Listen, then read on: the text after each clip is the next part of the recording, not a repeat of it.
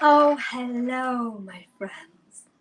Welcome back to the season finale of The Weather. I feel so lost. It feels like the end of times, but before we drive out into the sunset, so far that we may never come back, let's come together and reflect on where we've been. Previously on The Weather.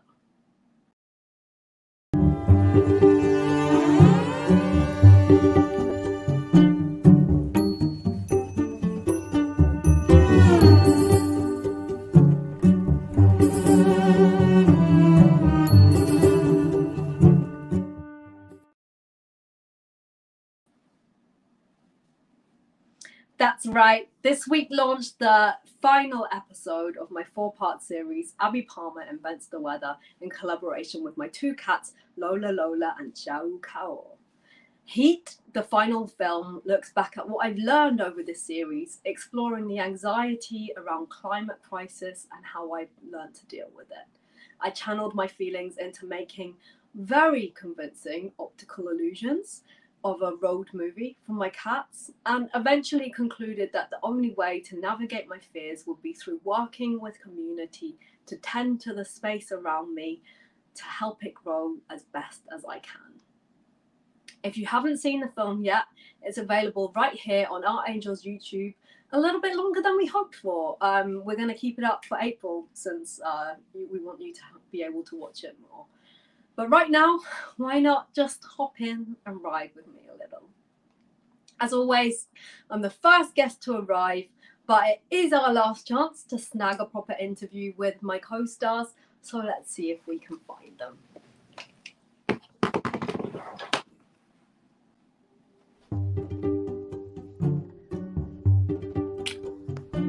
Okay, so we're looking for 2 cats today, as we always do. I brought my microphone. They've been quite intrigued today. Cha-U's been resting nestled in my old pile of clothes, which I left on the floor and on a light. And hang on a second, what do we have here? It's a little lady, and she's having a wash. Hello, Lola. Hi. Would you feel like doing an interview? Oh, and there's another one. I didn't see you there, Cha-U. Hi, Cha-U. Would you like to do an interview? Oh, just having a rest next to my pills. That's nice. I would like to ask you some questions about Abi Palmer Invents the Weather, starring Lola Lola and Cha-U-Kao. That's you 2. Lola, would you ever consider collaborating with your sister again? How do you feel about heat now you have access to this fine balcony space out here that is very well netted? And has your relationship with the climate crisis changed through this journey? Okay, let's see if we can ask Cha-U a question. There she is, having a little nestle in my bra. That's nice. Cha-U, do you think your anxiety around climate has changed at all throughout the process of making these films? And how do you feel now they're out? What are you going to do next? Have you got a plan for your next project?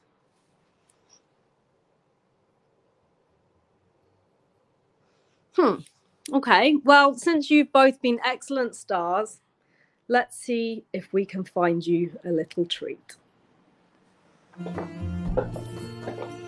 Now over here, you will see 2 things. Some beautiful flowers from Art Angel. Thank you, Art Angel. I feel like $1 million. They're beautiful.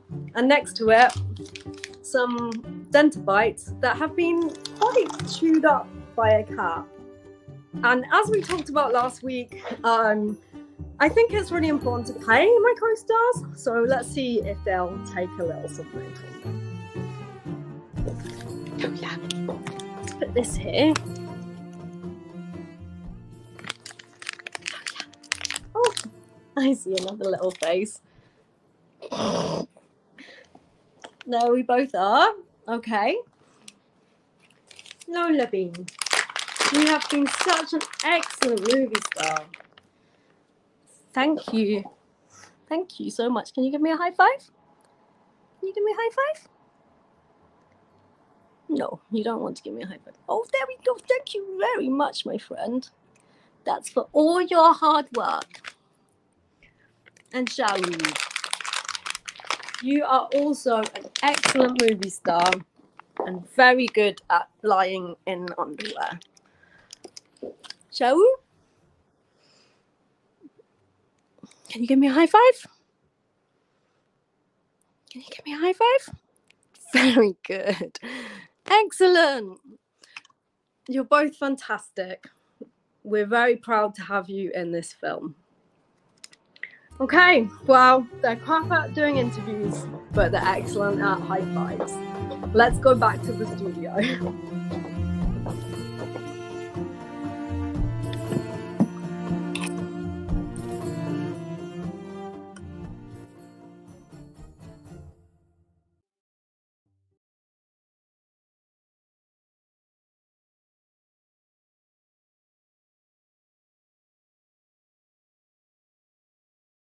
Hello again, my friends. It's still me, Abi Palmer, and this is still your favorite talk show / after party, The Weather. As always, my collaborators, I'm not even going to pretend I'm mad at them. They were brilliant cats throughout this process, weren't they? But they're not great at being interview hosts. Don't worry, we have a plan for that. Now, every week I do try to introduce my guest with a little story about how we met, and I have been saving the best till last. I met this week's artist down in the catacombs of Shoreditch Town Hall, where they were performing a Ouija board in which a spirit took over my smartphone, and I was suddenly haunted. I kind of feel like we have been kind of collaboratively haunting each other ever since. They're an artist, game maker, composer, producer, and all-around doer of way too many things. Please welcome our special and final guest, Nick Murray.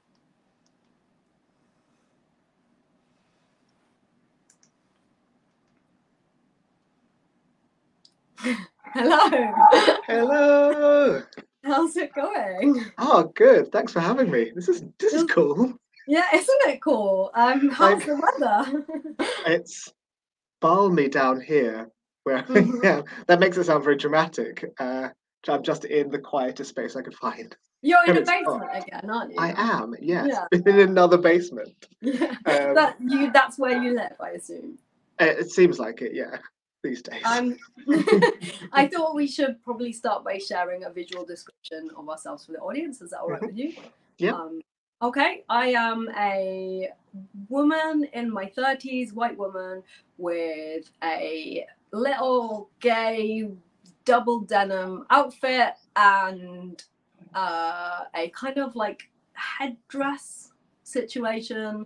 Behind me on the wall, there's like, oh, that wasn't very clear. It's like a headscarf that you would keep your hair back from driving. This isn't a very good description. And I've got sunglasses on my head. Behind me on the wall, there's lots of pictures of plants, and I'm lying on a beautiful velvet chaise longue. It is pink. How about you, Nick? I am a mixed race person with blue hair on the top, black hair on the sides, wearing wireframe glasses with big round lenses. I am sitting against a grey background wearing a grey t-shirt. Perhaps this would have been a good outfit for fog. It looks very grey on grey. And slight facial hair and earrings. Excellent. Thank you so much. And just a reminder for the audience, if you have questions for Nick or myself, you can ask them via the YouTube comments thread or on Twitter via the hashtag Abi Palmer Invents the Weather. We'll be answering questions at the end of the show. Ting. Okay. So, of course, recently you scored the soundtrack for a little film series called Abi Palmer Invents the Weather. But I wondered if we could start by exploring a little bit of your practice outside of that for the audience, outside of cat films. How would you describe your work? Outside of cat films, Yeah. what else is there? That's it. I know, it's hard to say. It's all downhill after cat Yeah. films. My More practice cat films. is yeah. Primarily, I'm a game designer, making games for art spaces and using it for interactive poetry. Um, I liked how you said we were kind of collaboratively haunting each other, because I feel like that is my arts practice currently. Like, outside of that, I work doing production for kind of arts events, most often based around games as well. Yeah, and Now Play This festival coming up. Yes. Oh, yes, indeed. That's why I'm in this basement working on Festival of Experimental Games at Somerset House at the moment, called Now Play This. We open on Saturday. How's it feeling? Do you feel ready? Yeah. Let's say yeah. Yes, it's all coming together. Yeah. Yeah, everyone go. It will be great. I love Now Play This. It's a great festival. Oh, thanks. Really good. I think something we both come back to a lot in our work is themes of kind of play and also creating new and weird worlds or like spaces to think through. And I guess a big part of this project for me has well, I should probably explain for the couple of years prior to this project, you and I had a project that is kind of an ongoing, more intermittent now project called Nick and Abby Talk to Each Other, which is a way of hanging out with your friends when you work in the arts. We had to make it into a formal process, but like a lot of the conversations that we talked about there, it was like a lot about navigating this sense of impending doom over the pandemic, and for me it really made it into the films quite a lot, this sense of how do we deal with these big crises, how do you deal with the fact that you suddenly can't leave your house, how do you deal with the fact that the world is kind of on fire, what do we do about that, and yeah, I guess I wondered whether that had an impact on how you were composing the score for the films. Well, I think those conversations, like, I feel like I owe a lot to us being able to take that time. Like, the outside of the compositions, I feel like it really changed my entire arts practice. Like, you're sort of talking about how our work is very playful in these kind of playful worlds. I think through the chats we were having, it became almost like a kind of ethos of survival. Like, if you make these things playful, you can understand them in a different way, and like maybe we can get through this thing called like life. Yeah, for the films also, like, I remember when we first were working on Heat, and it was a very different film. Like, I think it was a lot more doomy. It was it was a visual indication of like my emotional state of us at the time. Trying to navigate a climate apocalypse through cute film for your cats. Yeah. And like, we had all sorts of other kind of inspirations, like kind of spaghetti westerns because of the landscapes and all of these things like that. And it was quite hard to bring some of those things in because we were having these like quite intense feelings about just the world in general, and the inspirations that we were drawing from were very fantastical. Like, it all felt like, like real matte painted sets, that kind of stuff. And what we ended up with feels a lot more pared back, but kind of hopeful. Like, I think over the last 2 years of our chats, we've taken a real roller coaster in ourselves and like, but yeah, I think that this film especially, I think this one and Fog are very reflective of the times we were talking about some of these things and how we brought them in. And yeah, I'm really glad that we kind of ended with Heat the way we did. So I was watching it again last night and like got a tiny bit teary, just thinking, oh, we did this and this was nice, and it feels like we can kind of step forward and just keep doing this. Yeah, it was really great. I'm really glad that we took the time to redo the film as well with Rosie, the film editor that we both worked with. Shout out to Rosie. Rosie's amazing. Shout out to Rosie, we love you. And also assistant Kat, Lola, we love you, Lola. There's a whole bit that I haven't talked about in this project where Lola had a leg injury, and I ended up getting a taxi and climbing up like 3 flights of stairs every day to do the editing in Rosie's house because Lola the cat had to be in a cage. But it felt like such a cat-friendly production that it felt really important to do. And then eventually my legs couldn't handle that after a couple of times. So then Rosie would bring her whole desk set up down to the like floor, the basement, or like the ground floor of her flat, and it felt really like we were all doing this thing to like bend for these cats, like, and I don't know if it was like this really intense connection, but yeah, anyway, sorry, that's a side note of cats. No, that's a main story. That's more than a side note. That's amazing. It was really good. Yeah, it was really, I think Rosie's relationship with cats in this film was really nice, actually. It was really nice to work with her. But yeah, we were all, you and me and Rosie, like, I guess there were these moments where we were all, the first film was very bleak, the first version of Heat, and I had to stop, I had to keep stopping during like recording the voiceover because I would have to cry for a little bit, and actually having the chance to like tear it down and say, this isn't what I want. I don't want to make work that's just panicking. Like, I don't want to make what everyone I know knows, everyone who I'm making work for knows that things are bad sometimes. Why would I add to that sensation? What does that do except keep you static, you know? Like, we know it's bad. How do we survive? And it really felt like so many of our conversations were about like tiny little corners of like the growth in your community. Like, it feels like that thing about mycelium connections, like spreading out and like bringing a whole forest together, like like putting up these roots and saying like, no, I want to connect to the world I love. I don't want to panicking about it isn't going to do good for anyone. Yeah, for sure. And especially as the theme is introducing it to your cats, like teaching another creature about a thing. I think that it felt natural to start them in a kind of panicked way, but actually you want to give these, let's be honest, like our surrogate children, you want to give them the very best idea of like what the world could be. So it kind of had to be more grounded in the hope that we've kind of sort of found or like made over the last couple of years. Has that come into your other work at all? Like, do you feel like, I mean, it feels like it's come everywhere, right? Like, yeah, definitely. I think around a similar time as we were talking about a couple of the middle films, I was making interactive kind of narrative pieces, and they got really doomy, like really kind of apocalyptic. But I think I kind of needed to do it at the time. Like, it was very, very cathartic. I don't know if they're like good, like, or they're good for the moment. They do exactly what I needed them to do, but I think that's not the kind of work that I'm trying to make at the moment. Like, it's all got a bit more hopeful. I'm currently like working with an incredible instrument builder called Tom Fox to make like the complete like polar opposite of that, and like utopian sounds, like trying to create this utopian interactive kind of sonic work as a real counter to all of those pieces that kind of can be left in the past now.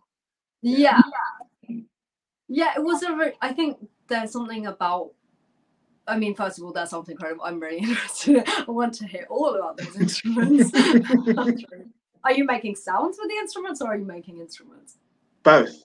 The last one was an interactive map as an instrument that charts rivers, and you have to waggle a little branch with some leaves over the top, and as you waggle it over different mountain ranges, different sounds are made.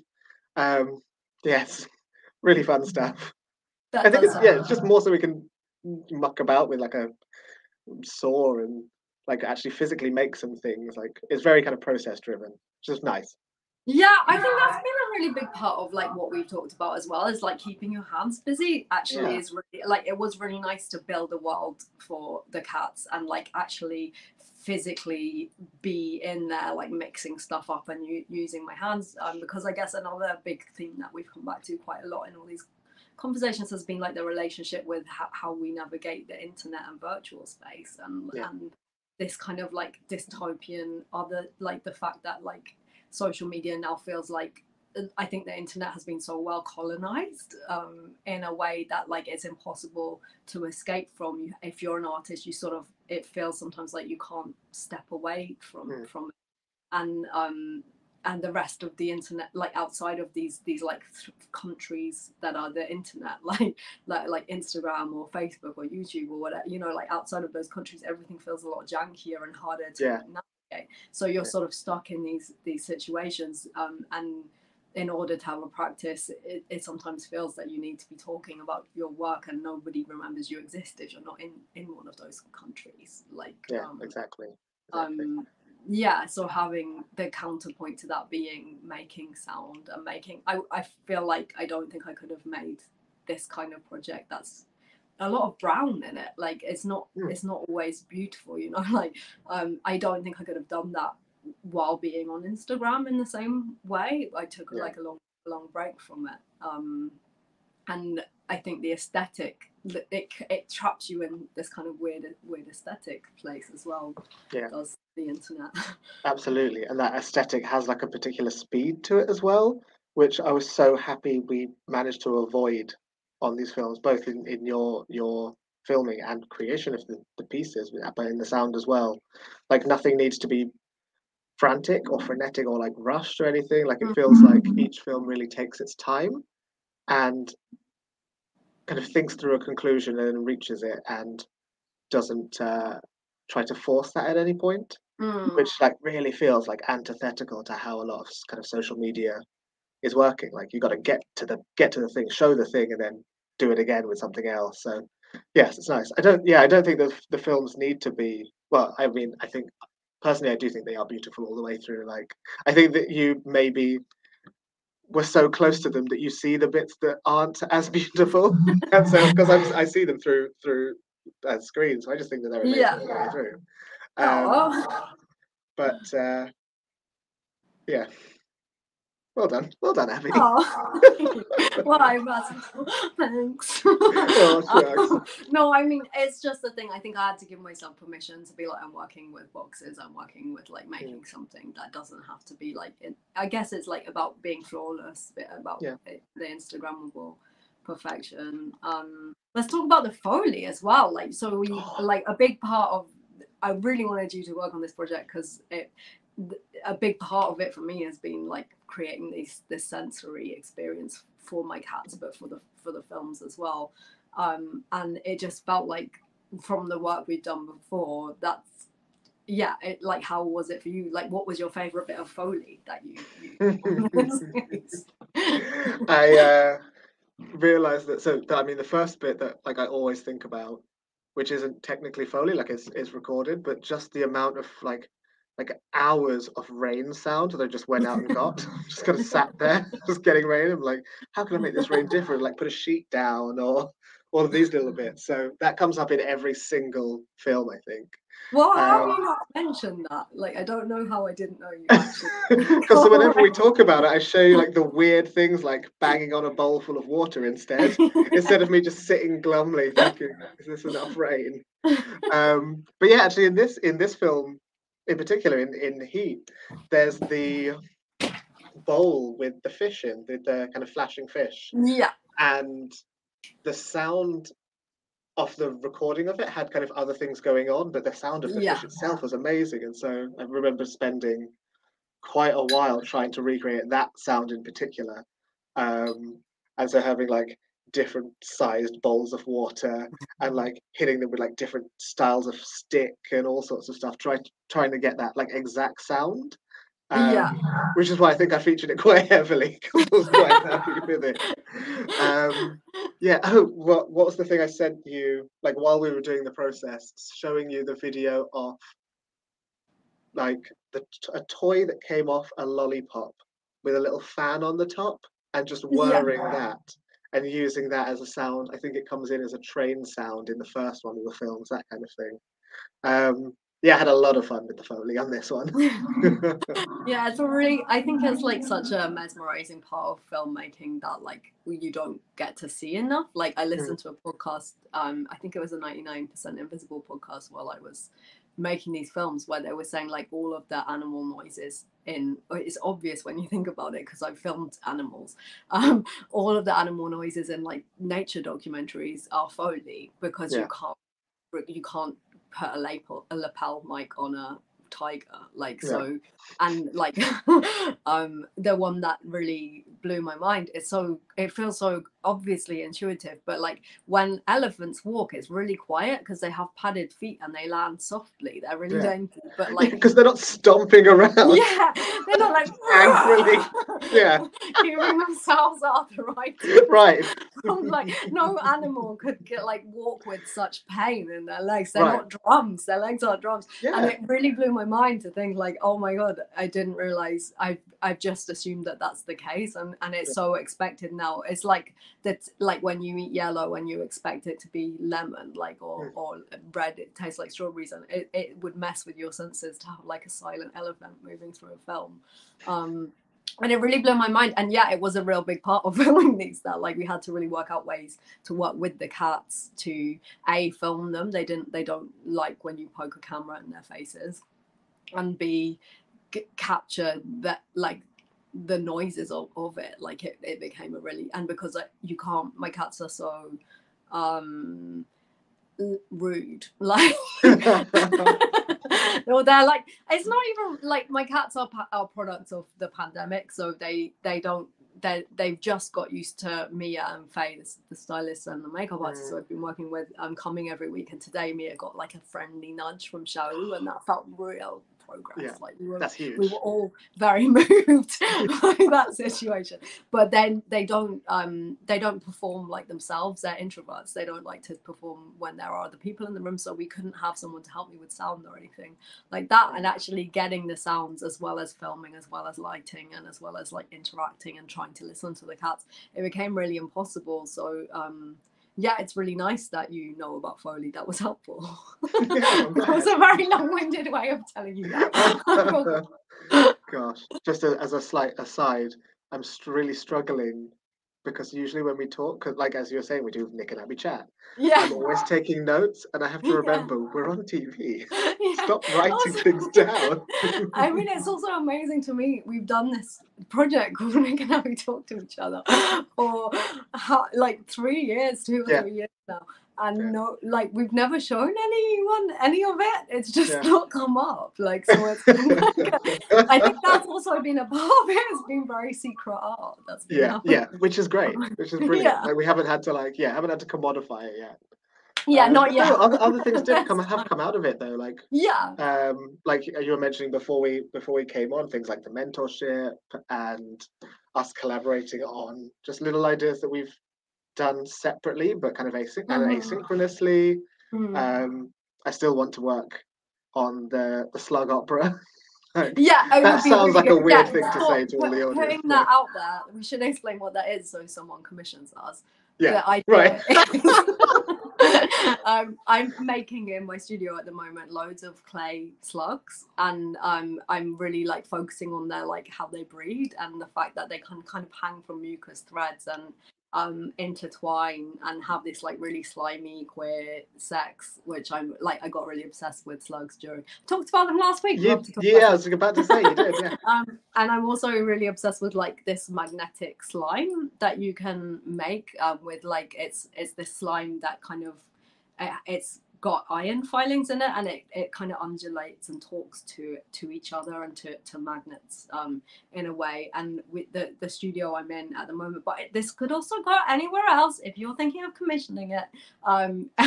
we just picture this: slugs fucking, lots of population.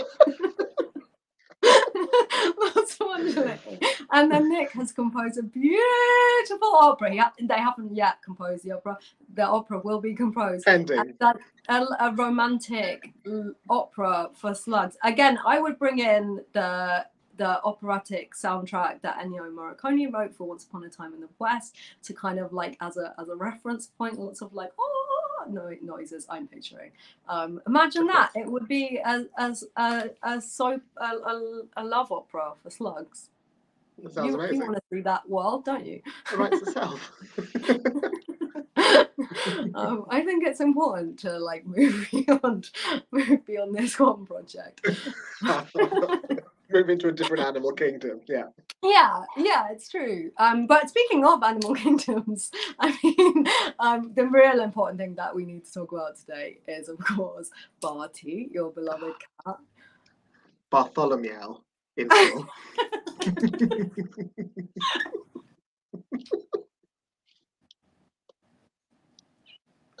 Right, keep it together. Be professional on TV.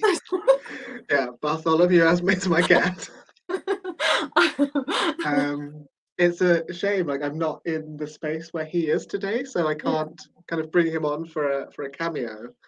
But I do have visual aids. I got a photo book of Barty. Will you flip us through? Will you flip us through? Oh, he's such a handsome boy. Oh, it's too handsome. Some faves. There he is under the table. In a bag. Good. Barty. Having a snooze. I'm looking through this and remembering just how shonky this photo book is. It really wasn't for anyone else. Dainty foot number 1. Oh, he's got such a dainty foot. Dainty foot. I really want dainty him to foot number 2. Look at those paws. Oh, dainty foot number 3. Oh my goodness, he's so dainty. Resting on my hand. No, Barty. Thank you for sharing. Yeah, I think that's probably enough of that. Bartholomew. It's just so, I just think, I wonder how many people are, can he give high fives? Thank you, Art Angel. That's a good question. That's a great question. I mean, not on command, but he's been known to reach out. I do think it's really important to know that, like, anyone can make art about their cats. That's the real take home of this. You've made a photo book of Barty. I spent a year making weather for my cats. I think cats are like, they've been muses since the ancient Egyptians, possibly before. How can we possibly tell? I don't know about history. Probably there are ways. I thought the world was 3 million years old until JR talked to me on the, like, if you haven't seen episode 1 of this talk show, JR Carpenter came on and showed me a fossil that was how old? 36 million years old, something massively old. And my little Catholic school mind was blown because I thought I was being like pretty open-minded to not think that life started when Jesus was born. So, I mean, I thought it was 3 million years old. I'm not ashamed to admit it. I don't know time. Every day's a school day. Yeah, every day's a school day. I really have learned from this. But yeah, you can make art about your cats, and would you like, you have other art of Barty in your life, don't you? Would you like to talk about the other? I would. So Barty enjoys my food, specifically chicken nuggets, to the point where if ever we get McDonald's, he has to have his own Happy Meal so he can have some chicken nuggets. And my wonderful partner commissioned a portrait of Barty by an amazing artist called Holly Gorn. I wonder if you can see this. So, I think I can see it, and it's magnificent. The dainty foot, chicken nuggets. He's in a bag. This hangs pride of place in my room, so I can see it every day. And is maybe the best piece of art I own. I'm sorry, Abby. I know I own some of your art, but maybe anything with Bartholomew in is. I think it might be some of the best art, like genuine. Yeah. Categorically, yeah. Yeah, it's like it's got everything. It's got drama. It's got dreamies. It's got a Happy Meal. It keeps it real. It's got a dainty foot. There's some elegance in that. It's got love. I don't know what more could you want. It's It's the pathos. real Gesamtkunstwerk of like the pet world. Yeah. It really is. It's been actually, that's also been something that I wanted to talk about, was like we both have had times in this where like we like I think I got really worried right towards the end of the project, like just before I was about to go live, this anxiety that like I made this work about my cats, and it felt like such a, I suddenly was like, shit, am I Zoe Deschanel without a ukulele? Like, if Zoe Deschanel has Wow. cats, like, I was really worried about it feeling like twee, almost like this idea, but like, and I think that was something that at some point you were worried about, that sound wise as well, weren't you? Like the idea of it coming across as twee, and like having, and I guess the thing of like having feelings about your cats and then being big feelings, right, being being something that like that, like the idea that it's not a worthwhile subject, and yet there's so much work about other forms of love, aren't there? Like so much work is romantic love, or like love for familial love, but like I'm just really fascinated in that. Like I don't really have a point, it's just interesting to think about it, like how much power that takes from you, because we're like dealing with, but I feel like we're dealing with really big heaven and earth topics here, but just on a small scale. on a human scale, which is, you know, where things can count as well. Like, I think I still go back and forth on the twee thing from the kind of sound point of view, but like the place where I sit at the moment is that actually, some of it really is twee, and actually that's okay, because I feel like it's still conveying universal themes. Like you say, like we love our pets and they're like important parts of our lives and the spaces we inhabit, and like Bartholomew is a bit twee. So I think that's fine. Like, and I don't think that has to be a bad thing. That's true too. It's interesting, isn't it? Because it's true, like a lot of my cultural references that I sent you, like mood boarding stuff, was like Sesame. I mean, all of my references were Glass doing Sesame Street. Talk about Sesame Street, 90% of the references. A lot of a lot of the inspirations were puppet based. Yeah. But I think that's perfect. I think there's something, I don't know, for me, I also, the place I was in when we started this project, like it was like we're coming sort of out of like people perceiving the pandemic as a pandemic, and it felt like such a crisis, and I felt like, no, I don't want to go into that world. I want something small and cozy and comfortable. I'm immunosuppressed, like being in the pandemic has been terrifying and dangerous, and having to come back out into the world, I wasn't ready yet. I wanted, and creating a world, I guess it comes back to the, so like a big thing that we talk about with play and creating worlds, is creating worlds where we feel safe as well, like and where the like, I think that's something that I've seen in a lot of your games, like as well, this idea, and one of my favorite of your games is Tamagotchi Seance, which has such a big, it's a game that is a seance for your Tamagotchi, and it's like this really, it's disturbingly emotional for a game about holding a seance for your Tamagotchi, I would say. But it feels like a way of like processing, like there's something about how we process time and how we process memory. We're both of the Tamagotchi generation, first time round. Just in case my little sister's watching and is like, a Tamagotchi is a digital pet. How, like, I don't know, I'm just talking and talking, but like that, how do you feel about that? Like, does Tamagotchi Seance feel like that same kind of thing for you? I mean, again, that it's weird having this conversation, or maybe it's not weird, and maybe this is the kind of a chapter point in all the conversations we've been having, because the work that I've done since Tamagotchi Seance in that same theme is directly related to us talking about like mortality and the climate crisis and all of this. So I'm still working on that kind of series, and it's turned into a talk now about Tamagotchis and death, because I think that, and like maybe this relates to the whole kind of things being able to be small and being a bit twee, that I think that on one hand, the Tamagotchi is a perfect game system, because literally all you need to know going in is a general concept of what death is. And then on the other hand, it's a game or a toy specifically for like, you know, kids. Real, like it's not. It was marketed at, you know, 6, 7 years old up, but deals with a really, really significant topic, and doesn't. Oh, it's echoing, that What is cat. that? Hello. Finish the thought. We Yeah, don't have to. We can hear that cat and keep going.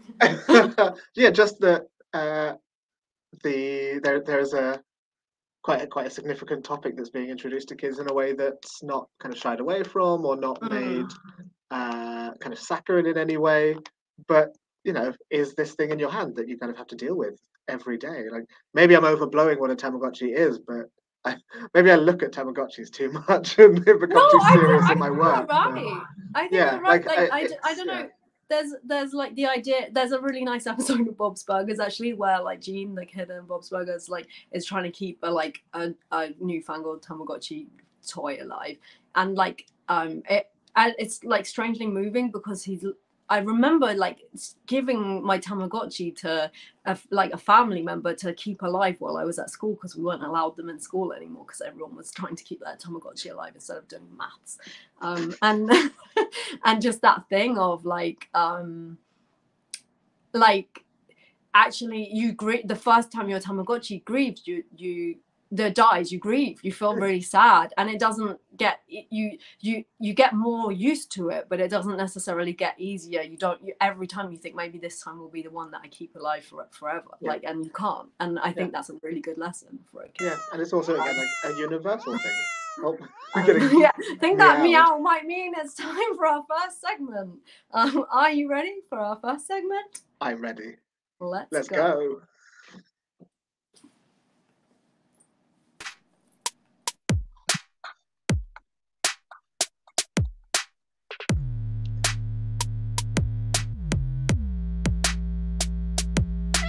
Show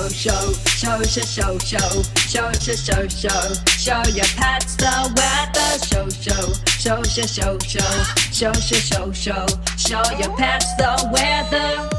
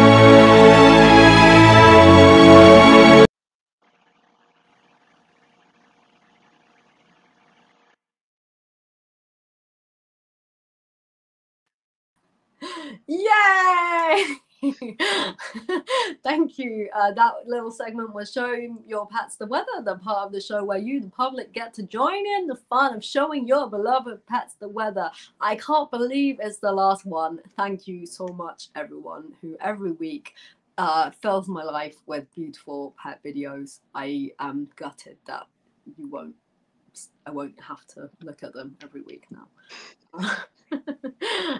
Which was your favorite pet? Oh, so I have a couple for different reasons. Jiggy the cat was incredible. Jiggy the cat is because just what a perfect angel. yeah. But then Stacey's mum, the chicken, because I desperately want chickens. Like I would love to just have chickens just everywhere. Yeah. And that was just wonderful to see. Yeah, it's really my partner Golo has been worrying recently about the the fact that there's been a shortage of vegetables, and he's been saying, well, like when the next stage of the apocalypse will be when we get chickens on our balcony, which obviously we have cats and they now have access to the balcony, so it's never gonna work. We have a very hot balcony, they would die, but like oh god, it would be nice. Oh, yeah, we can. Are you ready for segment number 2? Yeah, let's go. Back in.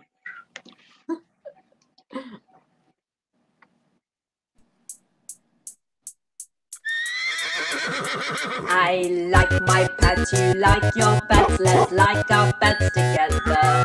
And now it's time to show my pets, your pets being shown the weather.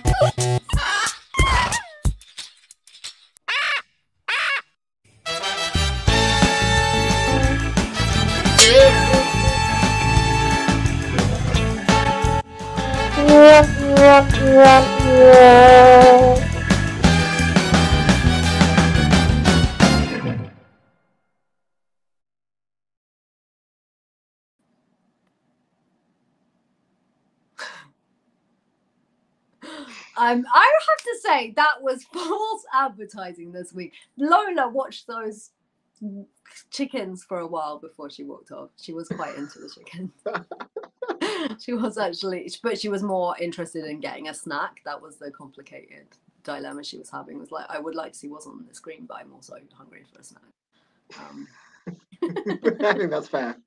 Yeah, I can empathise with that a lot. A complicated situation. Oh, Sam Caro, can we have an art gaming collaboration between the two of you? He left me with a sadness that it's over. Maybe an exploratory game would be wonderful. Oh, yes, Sam, you can. Yes, and this is something we talk about a lot. The fact that it hasn't happened already is weird. It's literally a lack of we did actually, I believe, apply for some things during the horrible period of the pandemic where everyone was applying for the same things and we didn't get commissioned. And we need to get paid sometimes. That's why that hasn't happened. Yes. But yes, it's definitely something we're thinking about. I wonder if maybe the Slug Opera is interactive. Who knows?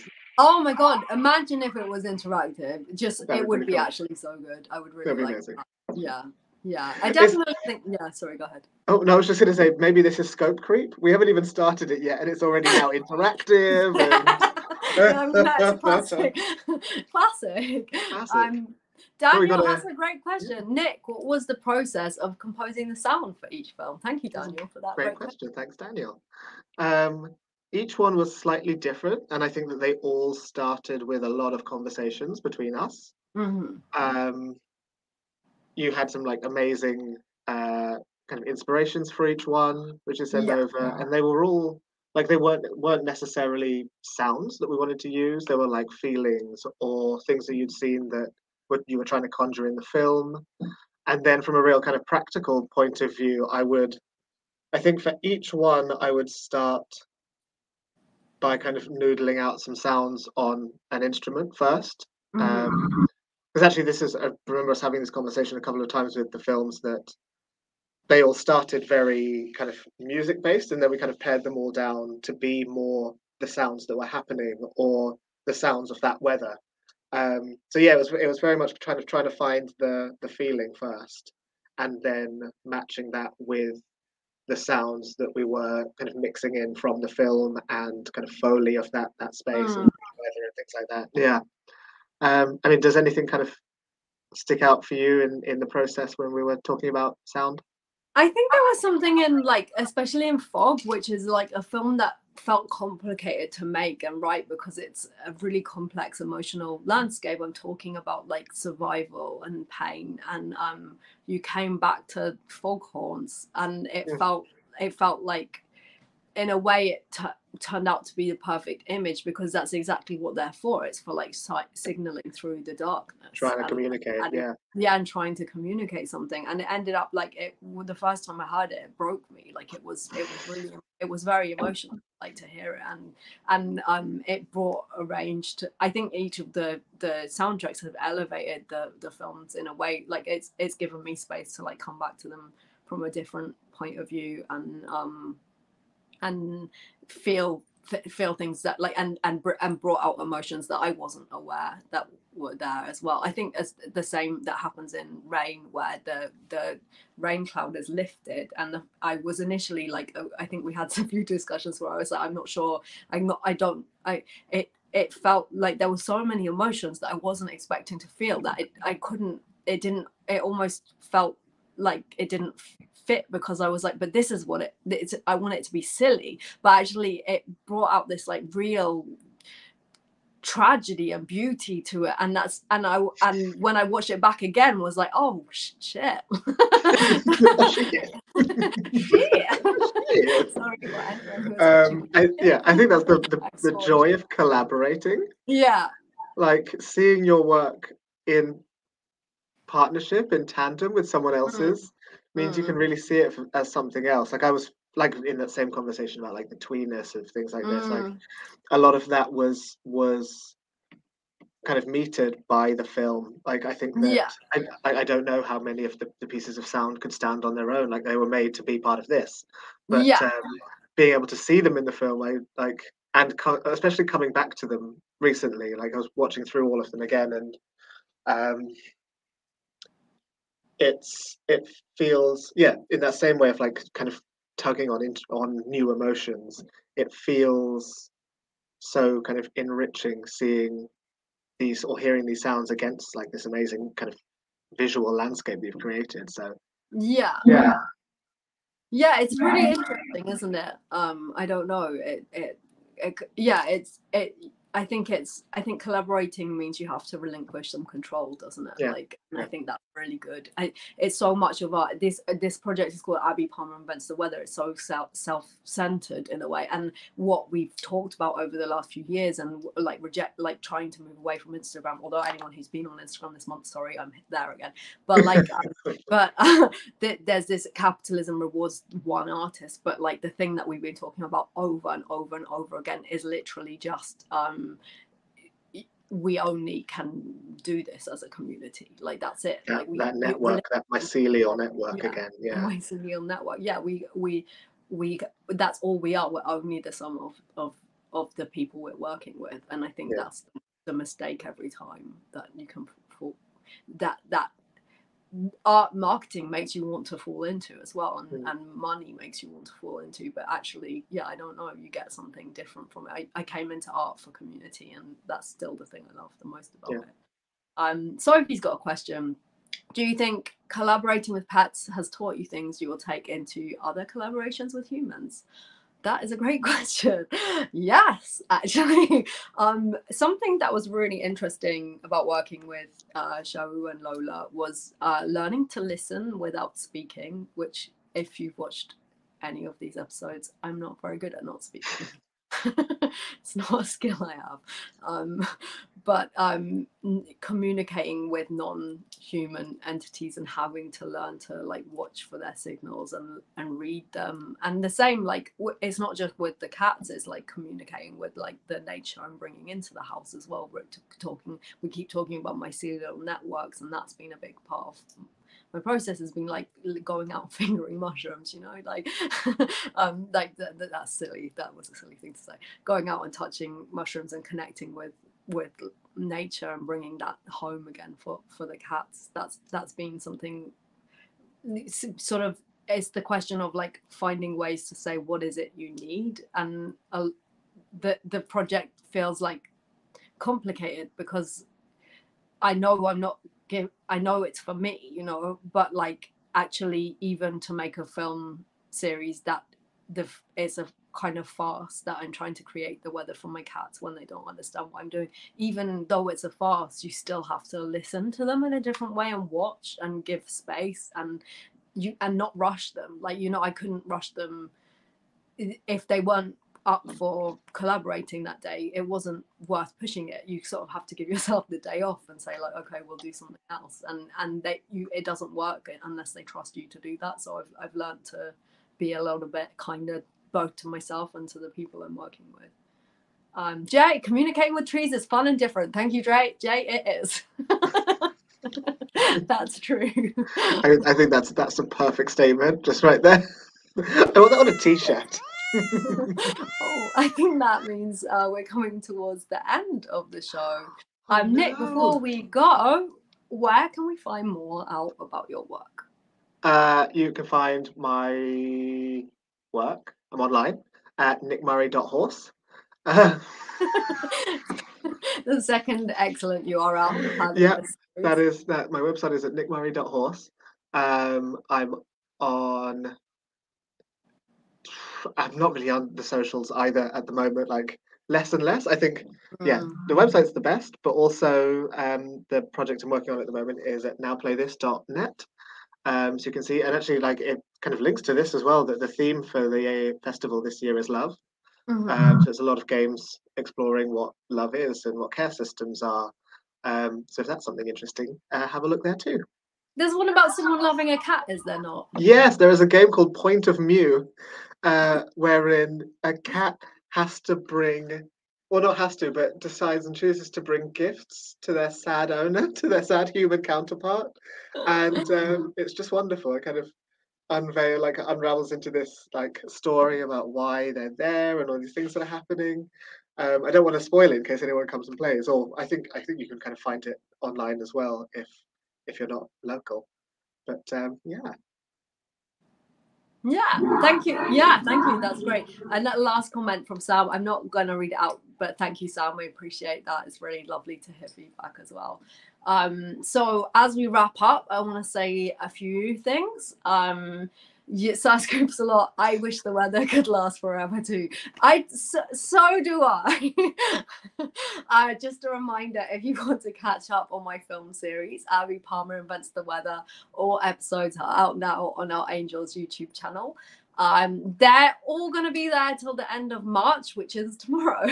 But we're going to try and keep them up a little bit longer. Most of the films will be available until at least the end of April. So keep on tuning in. And soon enough, hopefully, they're going to try and be online forever because I would like that. There are still so many people I would love to interview and so many banging outfits to wear. If you happen to be a TV producer with a massive budget and you happen to be this, give me a call. Likewise, if you're like an art maker and you're like, oh, I really would love a slug opera, I'm available, and so is Nick. So for the very last time, I would like to say some thank yous. A huge thank you to Tank TV and the World Weather Network for hosting and supporting this project. I'm really grateful. A huge thank you to Art Angel for commissioning this project. Let's get those claps going, baby. Just so many tremendous thank yous to Marina Doritas and Michael Morris for incredible production skills. Marina, it's been such a joy to work with you. Thank you so much. Thank you to Lily Max Hager for incredible tech support and the making of Pet Show Reels. I want a big clap for that. It was Lily excelled herself this week. A big yeah, claps across the board. I really feel like you went out there with the sound effects this week. That's my positive feedback. Thank you, Mia Maxwell, for styling my iridescent face. No, my clothes. What am I talking about? My absolute Thelma and Louise go to a gay bar recording this. And thank you to Faye Carla for making up my beautiful face. And we had a great chat today. Really enjoyed it. As ever, absolutely no need to thank the rudest cats in the world. That is a lie. They were wonderful. Thank you, Lola. And as always, a massive thank you to you, the audience, for tuning in. Claps, claps, claps, claps, claps, claps, claps, claps, claps. And then I want to say a big thank you to Nick, firstly, for the intro and outro music for Abi Palmer Invents the Weather, which are also being used in the show. And I'll credit that also. And just a massive thank you for being such a special guest, Nick Money.